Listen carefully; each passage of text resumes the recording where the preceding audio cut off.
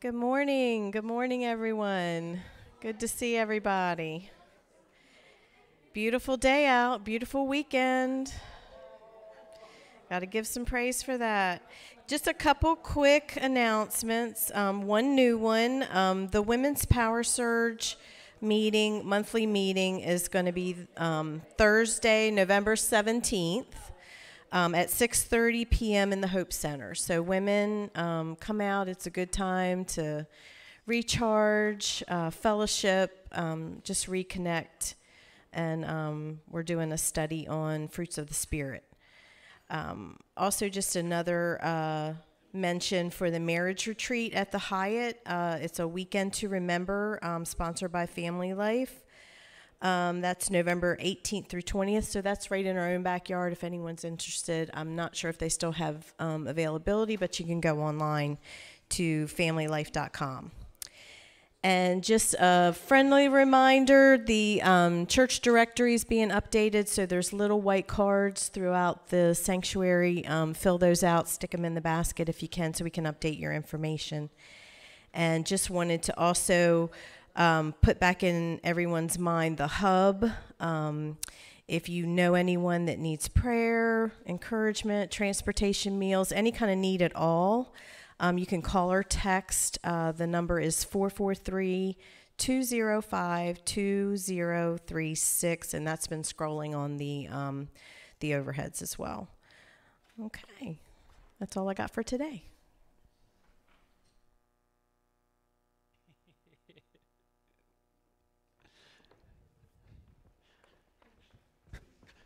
Good morning. How's everybody doing? Doing good? Good to see you. What a beautiful day out. A beautiful week. And it's always a blessing when you don't have to have heat or air on. Of course, we've gone through both in the same day. Constantly in the day we're in there going, it's really hot, turn the air on. And my wife's going, it's freezing in here, turn the heat on. But really beautiful day. I'm glad you're here. I am excited this morning. I don't know why that's certain mornings. I just get all worked up, but super excited about today. I'll be honest, I wasn't last night. I was telling Nathan this earlier. I was kind of going over notes last night, like 11:30. I was like, man, I don't even know where I'm going, Lord. I'm so confused. I don't know how to get there, even though that's not the right way to say it. I knew where I was going. I just wasn't sure how I was going to get there. And the more I read, the more I studied, the more I prepared, all that kind of stuff, the farther away from where I'm supposed to be going I was getting. So I don't know. So I woke up this morning and felt like I had a little more clarity.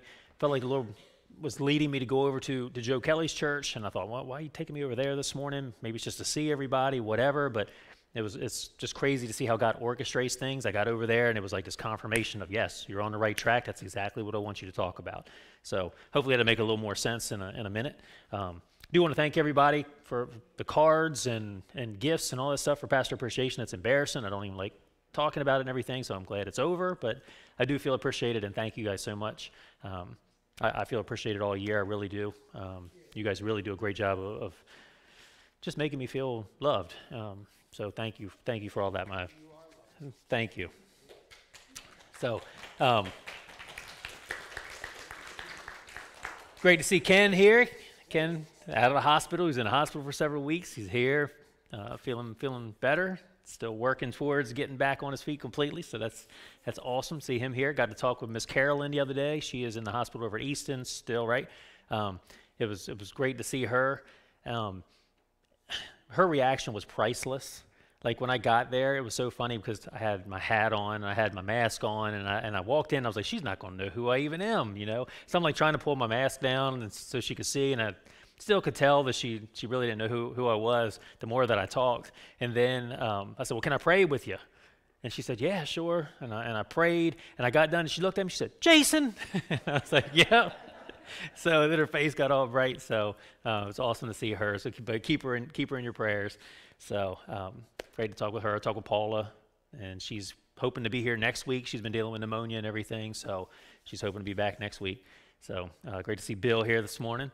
So I shouldn't be calling people out because it's great to see everybody, so get myself in trouble. But anyway, glad you guys are here. So let's go ahead and pray, and then we will jump into Romans again. So let's pray.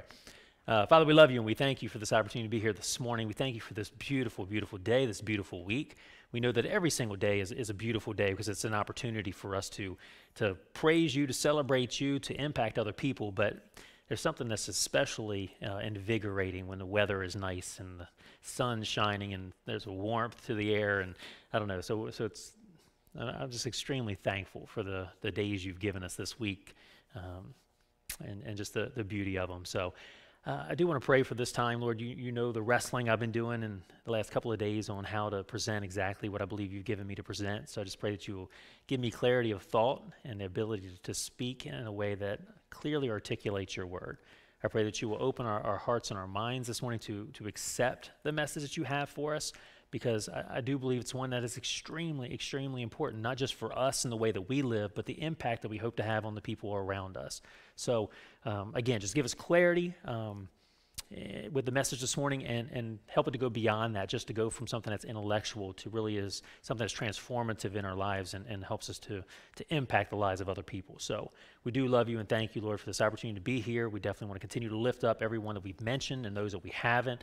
There are definitely needs everywhere that we look, and we thank you for the fact, Lord, that you are in control of every situation, that there isn't anything that's escaping your attention and your notice, but if it's happening, it's for a reason and you have a plan in it. So help us to seek that plan and to see what part you have us to play in it. So we do, again, just love you and thank you for this opportunity this morning, and we pray these things in Jesus' name. Amen. All right, so I was asked to make an announcement too. There is no youth ministry next door, so if your child is not in here with you, you may want to go look for them. So that's something we're still working through, youth ministry and all that kind of stuff. So be praying for that. Be praying for our church. We're still continuing in the conversations of where God is leading us as a ministry and what he would have us to do to be more effective in growing as a body and also impacting other people. I don't want a response in this, but this is the reality of it. Be praying for me. I struggle with my leadership. There's so many deficiencies that I have, and I'm thankful for the people that God is bringing into this ministry that sort of round out and fill in the gaps, because everybody has deficiencies, right? We all have things that we're not gifted at, that we struggle with, and we need other people that are gifted in those areas to step up and fill those voids. So this is going to be something that if we're going to have the impact that we're called to have, it's going to happen through a body ministry, right? It's not going to be any one person or a couple people. It's going to be through the body. So be praying that God would just lead us and where he wants us to go and how he wants us to move and how we're supposed to be a light in this community, because it desperately needs it, right? So just be praying about all that stuff. But anyway, let's jump into Romans chapter 11. And we've been looking at verses 11 through 12, and we've been here the last couple of weeks, and this will sort of be the last week, and we're going to jump into Romans chapter 12 next week, which I'm super excited to do, because the page is kind of going to turn into Romans chapter 12, where now Paul is going to go from 11 chapters of sort of this deep theology, this doctrine, sort of laying the foundation of the Christian faith and the gospel and all that kind of stuff, and in chapter 12, he's going to begin to talk about what's that look like for us, practically speaking. Okay, because it's one thing to have the information up here, to know it, to learn it. It's something else to live it out, right? And we're going to talk about that heavily today, because I think today's going to be a great transition from chapter 11 to chapter 12.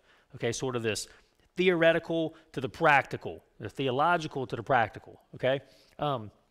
We started this 2 weeks ago, I guess 3 weeks ago, whenever it was, talking about sin. And talking about what do we take away from Romans 11, 11, and 12 for us? Because as I've said several times now, chapters 9 through 11, Paul is really pointing something at the Jews. He's answering specific questions of the Jews, and he's saying, hey, listen, God's not done with you. I know by and large, most of you have rejected Jesus as Lord and Savior, rejected him as the Messiah, but God's not done. He's got a plan for you. He's going to bring you back into the kingdom, right? So that's what 9, 10, and 11 have been primarily about. So what we've been trying to do is try to kind of take away, okay, what's that mean for us?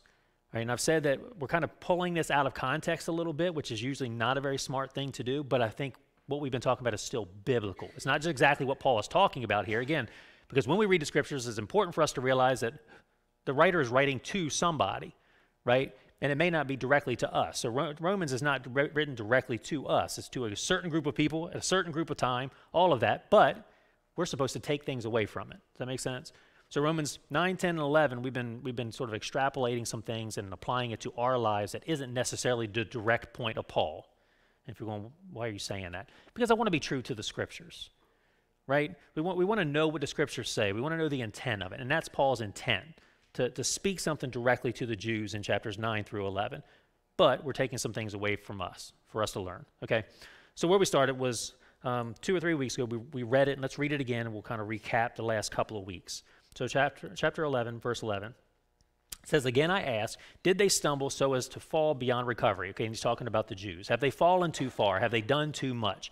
And we stopped there a couple of weeks ago and talked about that because that's a question for all of us, right? We all stumble, we all fall, and the enemy would love for us to believe that we've done too much. You've gone too far. You're beyond hope. You're beyond recovery, right? And it's funny because I talked to somebody again last week who said the same thing. He said, man, I kind of fell away from the church, and I didn't want to come back because I felt like people would be judging me and thinking, gosh, why are they back, and where have they been, and what have they been doing? So they stayed away. And I think that is a temptation that the enemy wants to put before all of us, right? That when we stumble, when we fall, he's going to say, man, you need to run. You need to hide from God. You need to hide from the church. You need to hide from Christians. You've done so much now. How can you show your face there?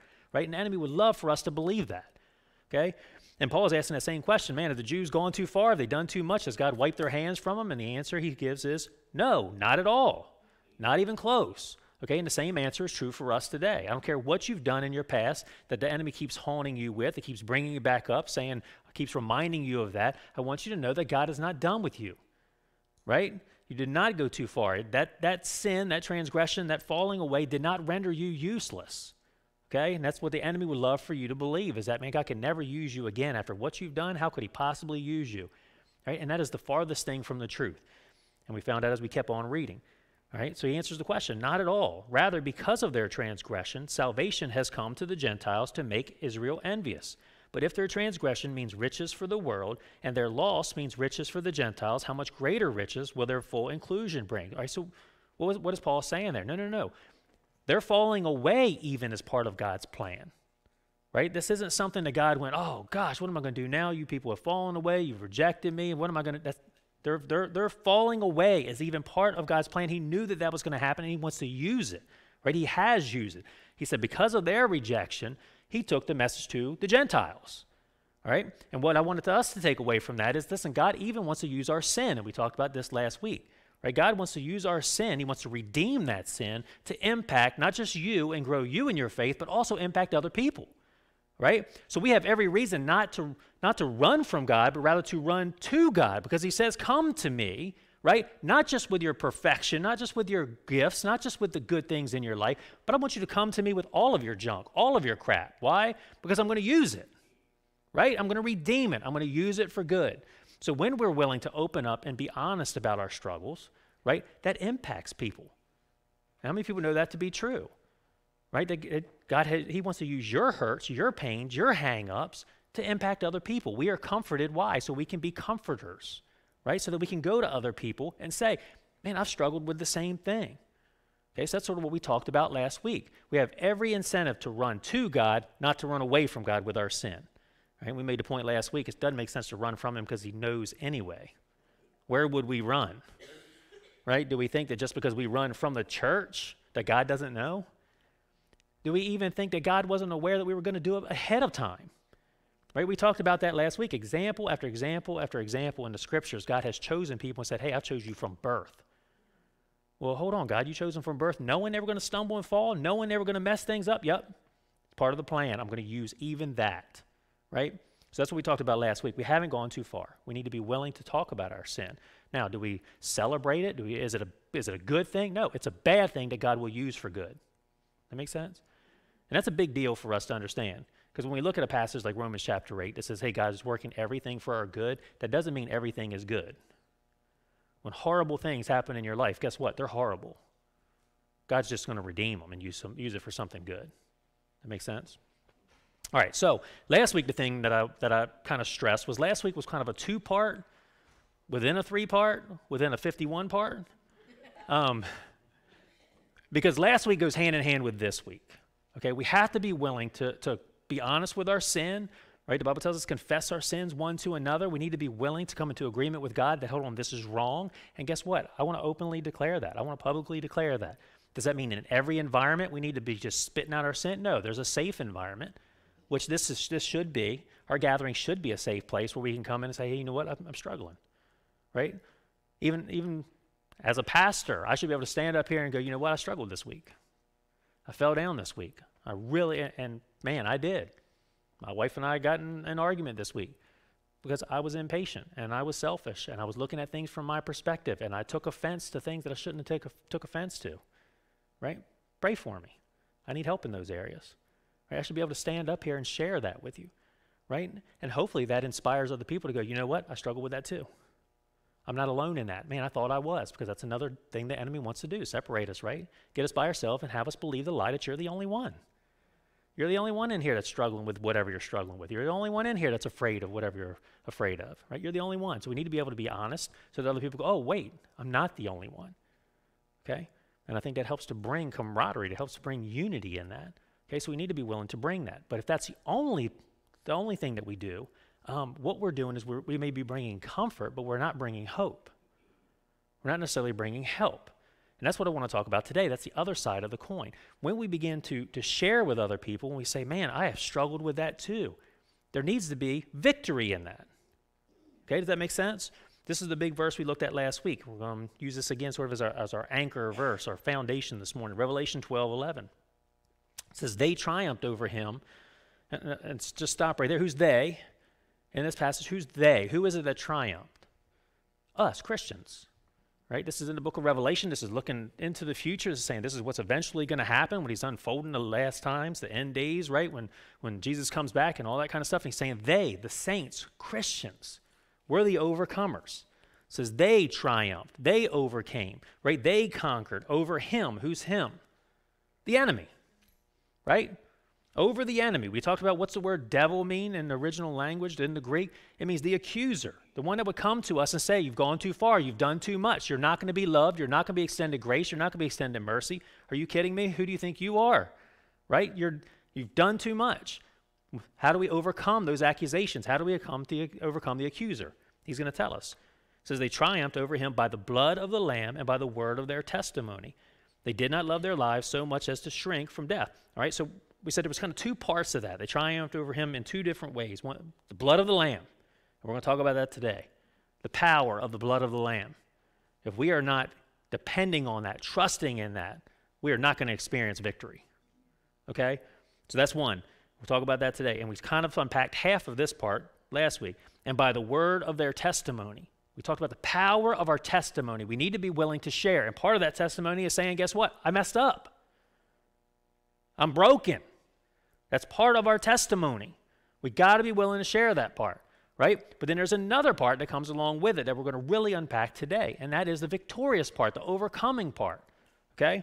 And I think that is greatly lacking in the church. I think when we look and we say, why aren't we experiencing the impact that we should be having in our community, right? I think it's because our testimony doesn't carry the power that it should, because I think it's incomplete. Right? I think it's incomplete. I think it's wonderful for us. And how many people have ever had this conversation where you're talking with someone and they're sharing their sin, they're sharing their struggle, and you go, man, I struggle the same way. I'm a sinner too. Anybody ever said that? I'm a sinner too. Okay? Now, is that true? Yes and no. Okay? Yes and no. Now, I want to be very careful in this because I don't want to be a hypocrite. It drives me nuts when people are not willing to, on the front end, identify with their sin, right? And hopefully this will make more sense in a minute when we get into some scripture, right? When I hear people go, you know, I'm not a liar, I just lie. I'm not a thief, I just steal stuff, right? I'm not an angry person, I just get angry. Okay, that's crazy talk, right? But I want to be careful in how I say that, because we're going to talk about in a minute how we are transformed through Christ to the point that we are not our sin, right? We're given a new name, and we'll talk about that in a second, okay? But we have to get that when we're having this conversation with people. Like, how many people have ever heard somebody say, sin is sin? Is sin sin? Depends. Depends. We'll talk about that too. All right, so let's look at this first. Overcomer. What's the definition of an overcomer? We are called to be overcomers. That's what it says. The saints are overcomers. By definition, we are overcomers. We'll see that in the scriptures here in a second. All right, but here's the definition of it in the dictionary. A person who overcomes something. Now, usually I hate when you get a definition that has the word of the word you're trying to define. Does that make sense? What is an overcomer? Someone who overcomes. Well, that's not helpful. Right? That's stupid. But in this case, I actually kind of like it because it's one of these smack in the face kind of moments. All right, how many overcomers do we have in here? All right, if you're a Christian, we just said all the saints are overcomers. We should be raising our hands. But we're all tentative now. We're like, hold on, I don't want to raise my hand. Why? Because it begs the question, what is an overcomer? A person who overcomes something. So it begs the question, if you are an overcomer, what have you overcame? And I think this is the feeling that we have, and I think this is what weakens our testimony because we're not sure what we're overcoming. What exactly have we overcame? Like my hope is that by the end of this, you stop and you examine your life and you answer that question. What have I overcame? What am I in the process of overcoming? Because that's supposed to be part of our testimony. Okay? All right, so let's dive into this a little bit. Let's keep on reading. A person who overcomes something, one who succeeds in dealing with or gaining control over some problem or difficulty. This should cause us to, again, say, okay, man, what have I gained control over? What is the problem or difficulty in my life that I have overcame? If I haven't got any, then maybe I'm not an overcomer. Okay? To defeat an opponent or to prevail. Right? I think this is such a thing that is lacking in the church. How many of us walk with a feeling of victory? I'm victorious. I'm an overcomer. There should be something in the way that I walk that should be different from the people that are being defeated. Does that make sense? But I believe we're lacking that power in our testimony because we identify with the people that are struggling too. Okay, and we'll see why that's a good thing, but then we have to elevate and go beyond that. All right, so let's dive in. 1 John 2, 12 through 14. Let's talk about this. Why are we overcomers if we're a Christian? Why are we automatically, by definition, overcomers? 1 John 2, 12 through 14. It says, I am writing to you. This is John writing to Christians. He's going to tell us that, who he's writing to. I am writing to you, dear children, because your sins have been forgiven on account of his name. Okay, he's going to set the basis there. So what is it that he's talking about? Your sins have been forgiven. All right, it says verse 13, I am writing to you, fathers, because you know him. And who's he talking about? Christ, right? Know him who is from the beginning. I am writing to you, young men, because you have overcome the evil one. Okay, he says you have. Notice what tense is that? Past tense. This is something that has decisively happened. You have overcome the evil one, the accuser, or the one that's looking to destroy your life. You have already got victory. All right, verse 14. I write to you, dear children, because you know the Father. I write to you, fathers, because you know him who is from the beginning. I write to you, young men, because you are strong. What's the tense in that one? Present tense. You are strong. All right, and I want us to understand that because we'll see that show up here in a minute because there should be a connection between these two things. Our past victory, the victory we received when we put our faith in Jesus should have ongoing ramifications, right? We should receive strength and power because of that victory, okay? But strength and power for what? We'll talk about that. And the word of God lives in you and you have overcome the evil one. How many times was that word overcome in that one passage? Like 3 or 4 times we hear that. We have overcome. We have overcome. We have overcome. Why does John keep saying that in that little time, short time? I think it's because we have to be convinced of that. We got to know that. You are an overcomer. Right? We need to hear that. We need to be able to say that to ourselves. I am an overcomer. All right? 1 John 4:4. It says, you, dear children, are from God. Now, we're going to start to unpack as to why are we overcomers? How are we overcomers? Right? Here's the first clue we get. You, dear children, are from God. So those that are from God are overcomers. You have already overcome. Okay? And have overcome them. Because the one who is in you, there's another clue. Who are those that overcome? The people who have Christ in them. Because he who is in you is greater than the one who is in the world. So where does our victory come from? Christ, right? Jesus is the one who gives us our victory. 1 John 5, 3 through 5. He says, in fact, this is love for God, to keep his commands, and his commands are not burdensome. For everyone born of God, here we go again, born of God. So if you're born again, if you're a Christian, you put your faith in Jesus Christ as Lord and Savior, and you have been born again. In that being born again, you receive victory. You have overcome, right? For everyone born of God overcomes the world. This is the victory that has overcome the world, even our faith. All right, so how do we access this victory through faith in Christ and what Jesus did on the cross. Okay, this is the blood of the Lamb. This is why the blood of the Lamb becomes so important. It's not just a saying, it's not just a cliche. There is power in the blood of the Lamb, right? What he did on the cross, his victory on the cross, is our victory. And we access that through faith, through believing that he did that for me, believing that he died for me, that he paid for my sins on the cross. My sins are forgiven, right? The accuser has no grounds to come to me now and call me a sinner. Jesus has paid for them. Verse 5, who is it that overcomes the world? Only the one who believes that Jesus is the Son of God. Okay, so where do we receive our victory? It's not because I'm awesome. It's not because I have such stick-to-itiveness. It's not because I have such perseverance. It's not because I'm so skilled, so talented, any of that. My victory has nothing to do with me. It has to do with Jesus. He is the foundation of my victory. Does that make sense?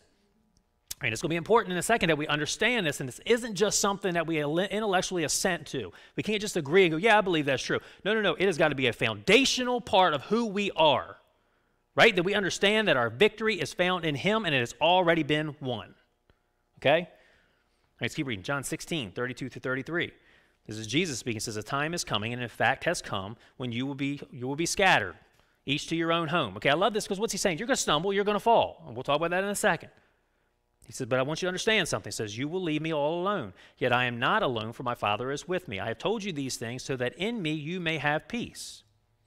Okay, we should have a peace, a resolve in coming to the knowledge that I am an overcomer. My victory is won. That should bring this peace to us in the midst of chaos, even in the midst of my stumbles and falling. Okay? It says, in this world you will have trouble. Anybody know that to be true? Yes, you're going to have trouble. Yes, you're going to stumble and fall. Yes, you're going to struggle. Yes, you're going to come up short. You're going to experience all of these things. He says, but take heart. Why? Because I have overcome the world. So where do we find comfort and peace in the midst of our struggle, in the midst of our stumbling, even in the midst of our falling? Where do we go back to? Jesus' victory. Because he has won, I have won. All right? John 8, 34 through 36. It says, Jesus replied, very truly I tell you, everyone who sins is a slave to sin. Now this is going to become so important in what we're going to talk about today. So everyone who sins is a slave to sin. Anybody here a sinner? Anybody still sin? So the question becomes, are you a slave to sin? Is that who you are? Jesus is going to say no. John is going to say no. All right, verse 35, he says, now a slave has no permanent place in the family, but a son belongs to it forever. So if the son sets you free, you will be free indeed. All right, so understand there's two different choices, two different groups of people in this passage. There are slaves and there are sons. Which one are you? And the question is why? Are you a son or a daughter because you are following the rules? Because you're doing everything that you're supposed to do, because you're not stumbling and falling, because you're living your life perfect. Is that why you're a son or a daughter? No, you're a son or a daughter because you have put your faith in Jesus Christ as Lord and Savior. That's why. And at that moment, you're a son. You're a daughter. That is your new identity. You are no longer a slave. Got it? So who are we? Sons, daughters, not slaves, not sinners.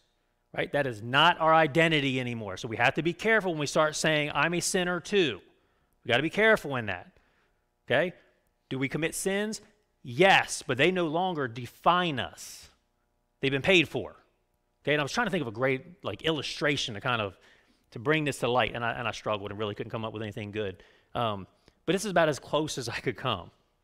Is there a difference between someone who goes into debt, right? They handle their money poorly, who has no money, and someone else who has a rich dad? Is there a difference? Yes. Why? Because dad can bail you out. And I know this is a terrible analogy. Understand this. Should we be wasting our money? Should we be making poor choices with our money? Absolutely not. But listen, I got a rich daddy who pays for it.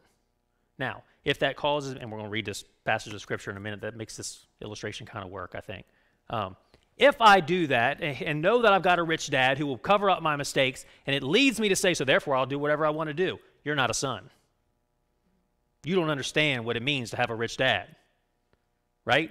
My rich dad should cause me to go, gosh, my father loves me so much. And everything that he has, man, he is willing to give to me. Why would I abuse that? Right? This is the way that it is when it comes to our sin. Do we commit sin? Yes, but Jesus pays for that. He's covered that. And if that causes you to go, okay, well, then I can do whatever I want to do, it's probably not for you. You're probably still a slave. Okay? Does that make sense? All right, so let's keep on reading. Hopefully this will come in the more focus. So if the Son sets you free, you will be free indeed. And I love the fact that it says indeed, for sure. We are sons. We need to guarantee ourselves that. We need to reiterate that in our mind. We need to be assured of that. I am a son. I am a son. I am a son. The devil will want to come to you and go, no, you're not. Are you kidding? The way you're messing up, you can't possibly, he doesn't love you anymore. You can't possibly be a son. But my sonship isn't based on how good I am. It's not based on my merit. It's based on who my Father is and that he loves me and adopts me. Isn't that what Ephesians 1 says? We read that last week, that we have been adopted by God.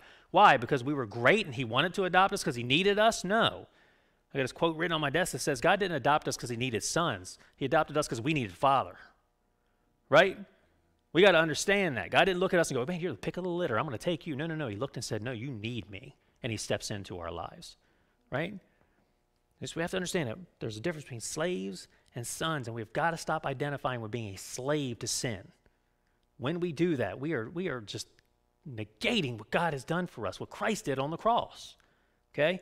2 Corinthians 5:17 puts it in these no uncertain terms. Therefore, if anyone is in Christ, the new creation has come. The old has gone, the new is here. Okay? When you put your faith in Jesus Christ as Lord and Savior, right, we become new. We are not who we used to be. Does that make sense? So we have to be careful identifying with who we used to be.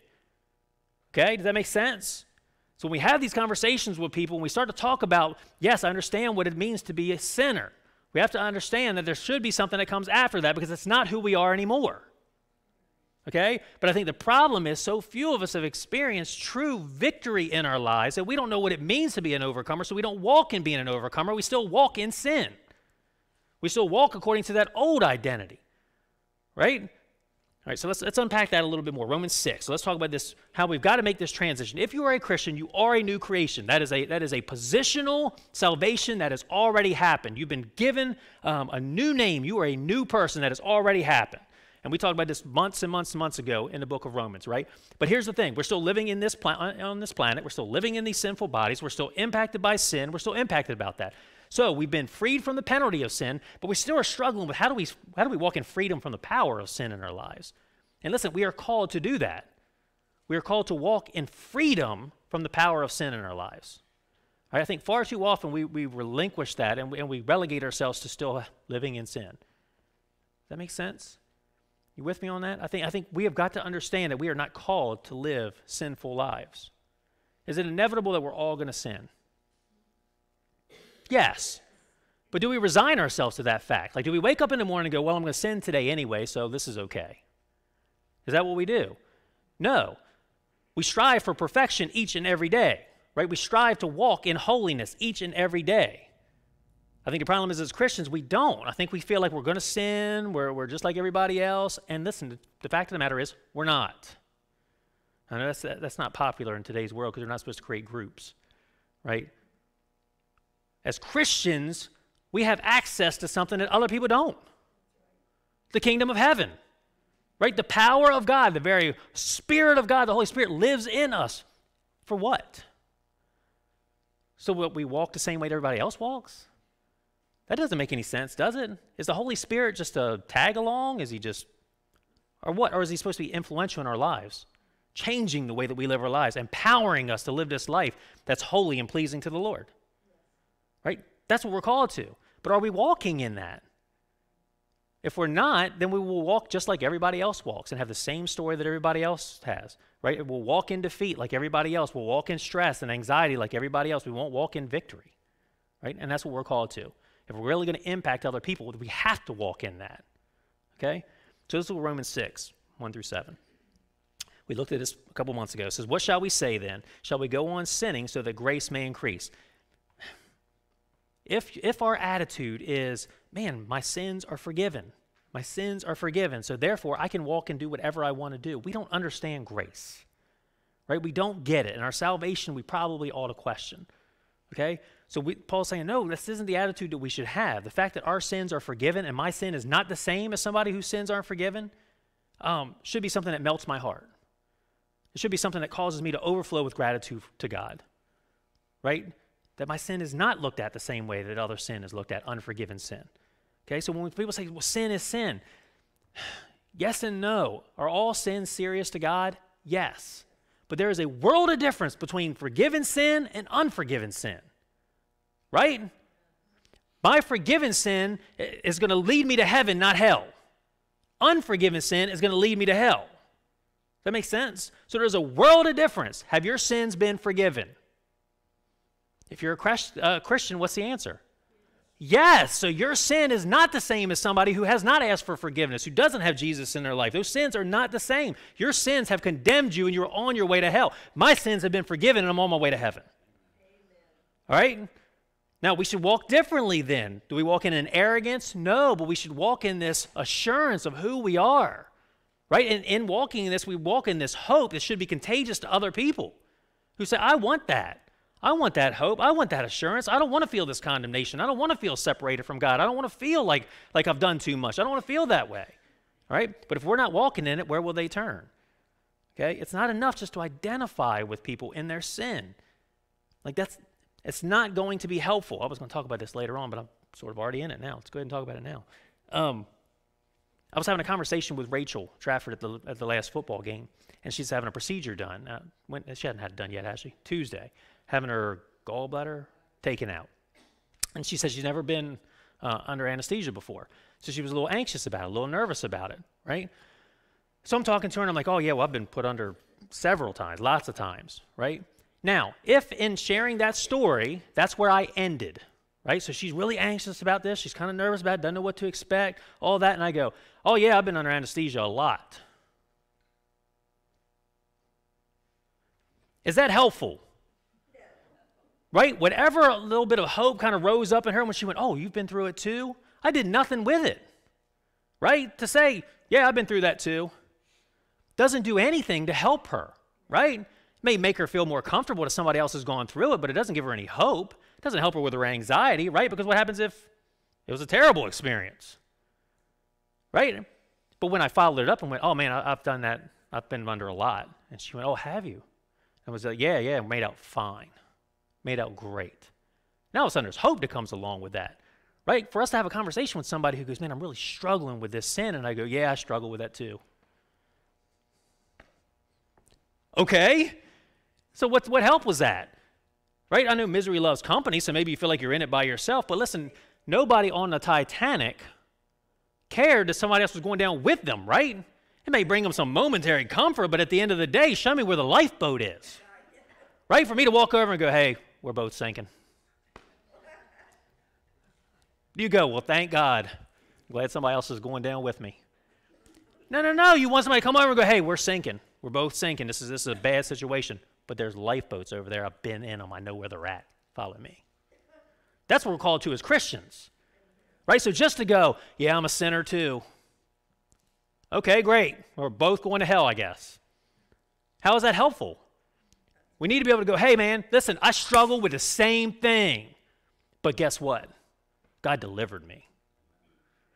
I think the problem is not enough of us are walking in deliverance. Not enough of us are walking in, as an overcomer, walking in victory. Why? Because I don't think we've overcome many things in our lives. Like, can we be honest? How many people are still struggling with something you struggled with your whole life? I got my hand up, man. There's things that I still struggle with, right? That by now I should have experienced some victory. Right? But the problem is, again, people are looking around at Christians and they're going, yeah, they're in the same boat as me. We're not supposed to be in the same boat with them. We're supposed to be in a different boat going, come get in my boat. Right? All right, so maybe I've made all this moot. Let's go back and read it anyway. All right. He says, shall we go on sinning so that grace may increase? By no means. We are those who have died to sin. No, I love that. We have died to sin. We are dead to sin. We're not people who entertain sin and mess around with sin and feel like sin's okay. Right? We're dead to sin. It says, how can we live in it any longer? Or don't you know that all of us who were baptized into Christ Jesus were baptized into his death? We were therefore buried with him through baptism into death, in order that just as Christ was raised from the dead through the glory of the Father, we too may live a new life. And I read that too fast because that is an important verse right there. Maybe I can read that again. We were therefore buried with him through baptism into death, in order that, okay, so in order that, there's a reason why we identify with Christ in his death, right? We don't just identify with him in his death and that's the end of the story. Like, that'd be a horrible story, isn't it? Hey, Jesus got crucified. You should be crucified too. That's a terrible story. But thank God that's not the whole story. Right? Even though that is the story we give so many people, I'm a sinner too. Okay? So in order that, just as Christ was raised from the dead through the glory of the Father, we too may live a what? New life. We're not raised from the dead to lead the same life. There should be a difference in our lives, right? A practical difference, not just a theoretical difference, not just that, well, I know I'm in heaven one day, I'm going to be in heaven someday, I've got that kind of in my back pocket. It should fundamentally change the way that we live our lives, all right? We're to live a new life. It should look different, right? There should be something that people come in and go, hold on, wait, you seem different than you used to be. Like, wouldn't that be a wonderful way to open a conversation? Wow, you seem so different. I think that's the way we're supposed to live. I think there should be a noticeable difference in us where people walk up to us and go, hold on, you're not the same person.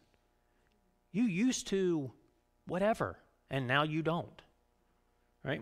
For if we have been united with him in a death like this, like his, we will certainly also be united with him in a resurrection like his. For we know that the old self was crucified. And I love the language of this. It was crucified. That's not who you are anymore. With him, so that the body ruled by sin might be done away with, that we should no longer be slaves to sin, because anyone who has died has been set free from sin. We should not be walking as slaves to sin. So whatever it is that you're still struggling with, the intention is not for you to continue to struggle with it. That's not why Jesus went to the cross. He didn't go to the cross that my life would look exactly the same, that I would struggle with the same things that I struggled with before, right? He died on the cross that we would have victory. In what areas of our lives? All of them, man. I don't think there's any of them that we go, well, Jesus didn't die for this. He didn't die for my impatience. He didn't die for my anger. He didn't die for my unforgiveness of other people. He didn't die for that stuff. He just died that my sins would be forgiven, and that I'd make it to heaven. No, that's not the only reason why he died, right? He died that we would live a new life, that our lives would be noticeably different, that we would be a light to other people. Okay? Colossians 3. 1 through 10, and I think this is where we make the mistake. I think we don't make the transition from the things that happen spiritually in our lives. They don't manifest themselves into the physical realm. Right now, where it's a noticeable difference. Right? I think we've done a disservice when we go, well, I got Jesus in my heart. Well, that's great. Have Jesus in your heart. Have him in your mind. But guess what? Have him in your hands. Have him in your mouth. Right? These things should change the way that we live too. Not just well, Jesus changed my heart. Did he really? Because if he changed your heart, he should be changing what's coming out of your mouth, right? But somehow we disconnect those two things. I'm on my way to heaven. He's forgiven me of my sins, right? He overcame my sin. Okay, but is he overcoming your anger problem? Is he overcoming your unforgiveness? Is he overcoming your addiction? Is he overcoming your physical issue? Is he overcoming these things as well?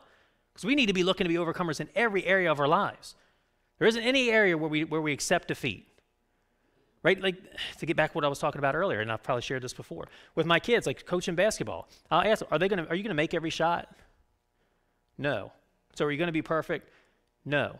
So what shots are okay to miss? See, the problem is when you go into it thinking it's okay to miss shots. Well, okay, that one was okay to miss, and this one's okay to miss. Right? It's a horrible mentality. We should be going into it not to miss. We should be living our lives not to sin. Not saying, well, some sin is okay because I'm never going to be perfect. I'm a sinner too. No, that's not what we've been called to. We've been called to walk in sinlessness. Is that the goal? All right? Here we go. Colossians 3, 1 through 10. It says, since then you have been raised with Christ, set your hearts on things above where Christ is, seated at the right hand of God. Set your minds on things above, not on earthly things, for you died and your life is now hidden with Christ in God. Now I love this because we're going to get this picture of past tense and future tense, right? But it's the present that I think we struggle with. We start talking about past tense. Have we been saved? Right? The Bible talks about it in 3 different ways. We've been saved, we're being saved, we will be saved. All right, so this is the part, it's past tense. Our life has been hidden in Christ, right? We have been saved. Positionally, we have been saved, right? We are a new creature. That's who we are. Now, how do we walk it out? It says, when Christ, who is your life, appears, then you will also appear with him in glory. Okay, what tense is that? When he appears, future tense. So the past tense is the guaranteed, Future tense is guaranteed, but what about this middle section? Are we just writing that off? Are we people who are taking what happened in the past and just looking forward to the future? What about now? What about the present? Right? Do those two things impact the way that we live now? They should, because this is what he's going to say. Put to death. Who's putting it to death? You put it to death. We got some participation in this. We should be striving for this. We should be trying to do this. You put to death. Now, we're going to talk about how we put it to death, because we don't do it by our own effort. We don't do it by our own might. We don't do it by our own intellect. We don't do it by our own logic. We don't do it that way. We're going to see why it is so important that we go back to the blood of Jesus, because that serves as the foundation and the tool that we use to put these things to death. That makes sense?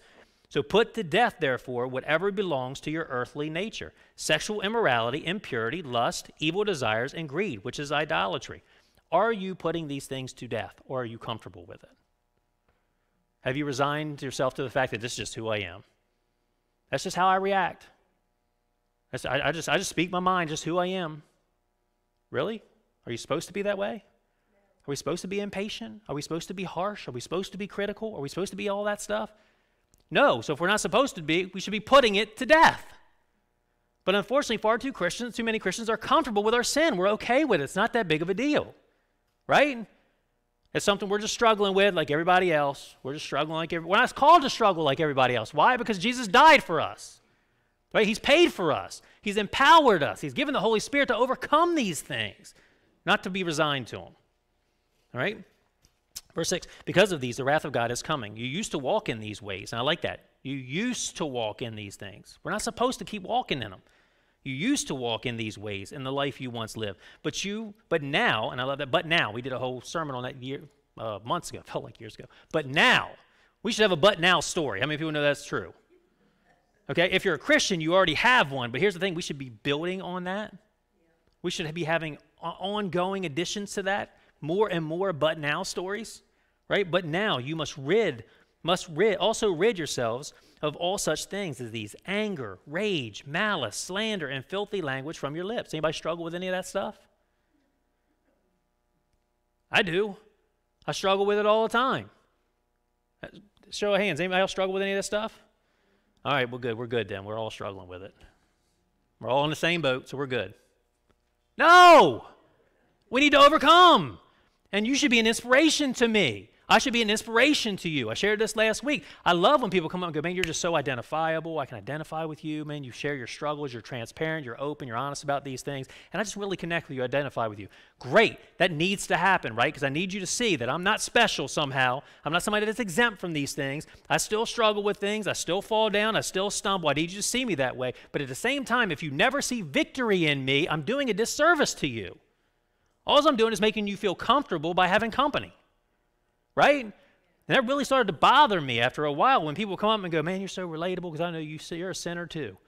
Crap. I'm like, yes, I struggle with sin, but I'm not a sinner. I'm supposed to be an overcomer. That's what I want you to see in me. Right? I want you to look at me and go, man, you're an overcomer, and I want to overcome too. That's what we want people to see in our lives. Not just that, man, okay, you're just like me. No, I'm not. I'm supposed to be different. I've been called to be different. You've been called to be different, not the same.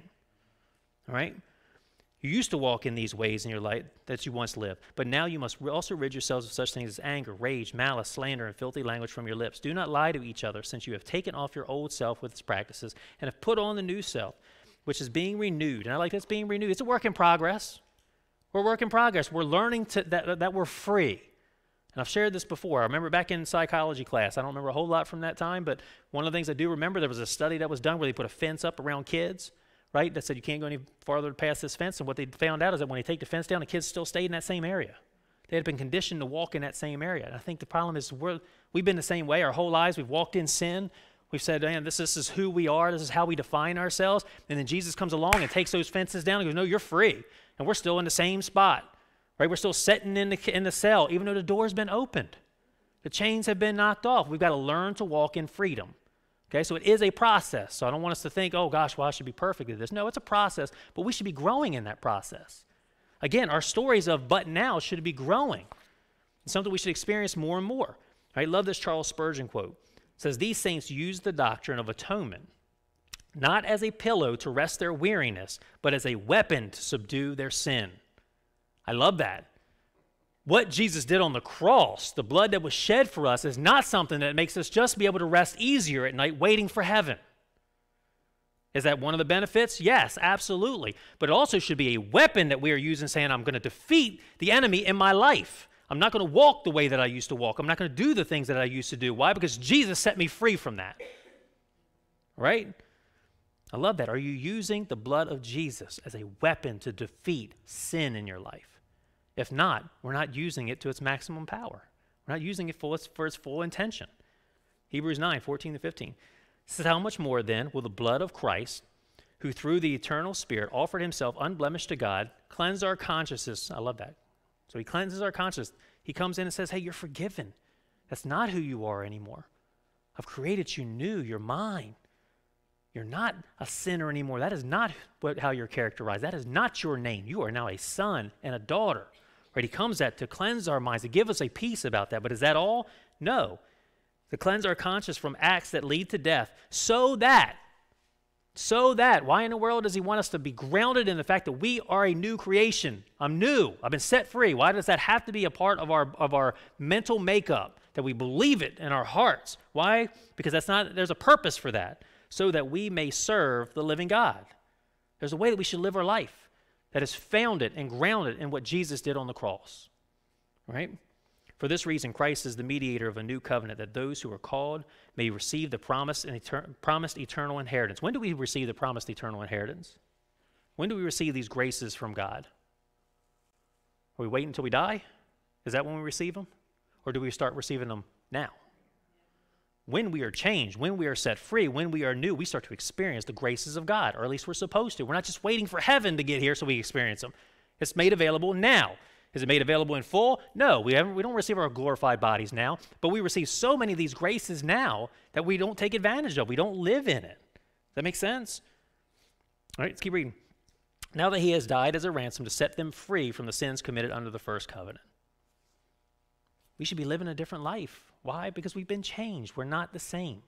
We're not who we used to be. And that should be our story. When we talk to people, we shouldn't be saying, yes, I'm in the same boat as you. I'm with you. I struggle too. I'm a sinner too. Right? That can't be all of it. We've got to have a but at the end of that.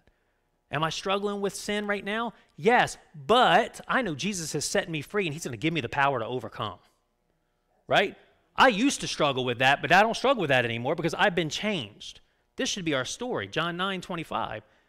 I was blind, but now I see. Imagine if it was just, I was blind.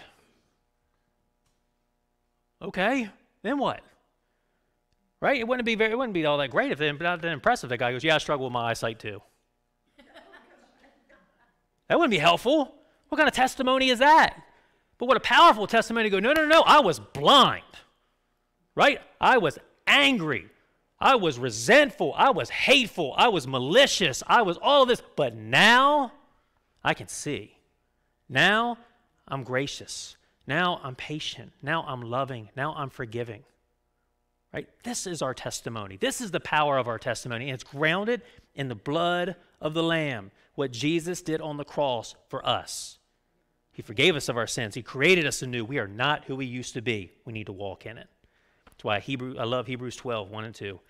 And we'll end with two more passages. We won't break them down. I just love the sound of them. We should read these on a regular basis to remind us who we are.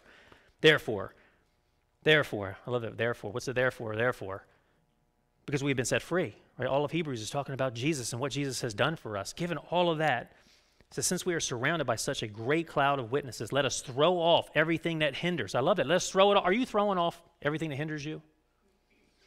Or are you comfortable with it? I think we're far too often comfortable with our struggle and with our sin. We hold on to it rather than saying, no. I can lay it down. Why? Because it's not connected to me anymore. Those chains have been broken. I don't have to hold them. Right? We should be casting them off. Let us throw off everything that hinders and the sin that so easily entangles, and let us run with perseverance the race marked out for us. I love that. Have you ever seen one person start running and somebody else starts running? Like, this is what I can guarantee right now. If somebody in here started to get up and started to run, I guarantee everybody else will be going, oh, what's happening? Where are they going? Right? If I'm sitting here struggling, limping along, can't hardly move, and you're sitting there struggling, limping along too, why we're not either one going anywhere.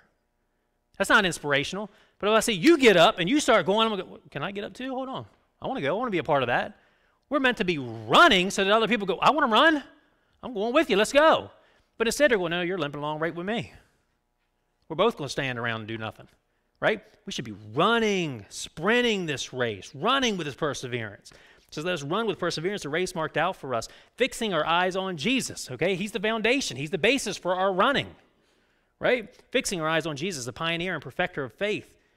For the joy set before him, he endured the cross, scorning shame, and sat down at the right hand of the throne of God. Are you running? Are you content with walking around with people that can't run? John Piper said, the only sin you can defeat is a forgiven sin. We've got to understand that our sin is forgiven. And in that, we can truly have victory. All right, last one, Romans 8. We read this before. I love this. It's a great victory chapter. We should go back and read chapter 8. It tells us who we are and what we have to look forward to. It says, what then shall we say in response to these things? If God is for us, who can be against us? He who did not spare his own son, but gave him up for us all, will he not also, along with him, graciously give us all things? Who will bring any charge against those whom God has chosen? It is God who justifies. Who then is the one who condemns? No one. Christ Jesus, who died, more than that, who was raised to life, is at the right hand of God and is also interceding for us. Who shall separate us from the love of Christ? Shall trouble or hardship or persecution or famine or nakedness or danger or sword? As it is written, for your sake we face death all day long. We are considered as sheep to be slaughtered. No, in all these things we are more than what? Conquerors. Are you a conqueror?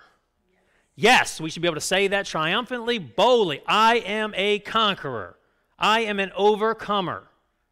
Okay?